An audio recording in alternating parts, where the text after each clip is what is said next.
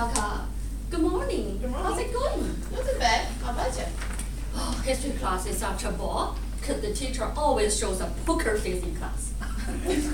Then you're in a skip class if you don't like it. Oh no, I don't want to flunk out. My parents are going to kill me if I get below average grades. Oh, come on. Do you have a skip class? Okay, let's hit the base. History is actually as easy as ABC. I'm not a bookworm like you.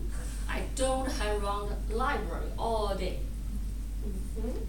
I can help you unless you goof off. You don't have to be an eager beaver. I used to dislike it too, but now I'm kind of good at it. All right. What do I have to do? I have a lot catch up to. Let's go back to basics. Firstly, you should memorize all the important events and dates. But my mind always draws a blank when I recite some events and times. I'm never gonna memorize everything. Once I tried cover a lot wrong and I read the whole textbook, but I forgot everything when I took the test. Well, at least you get an A for effort.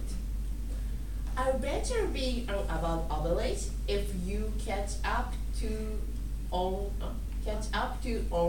what you have missed. Oh, you're such a good friend. Oh, look at the time. I have to go. Okay, I'll call you later. See ya. See ya.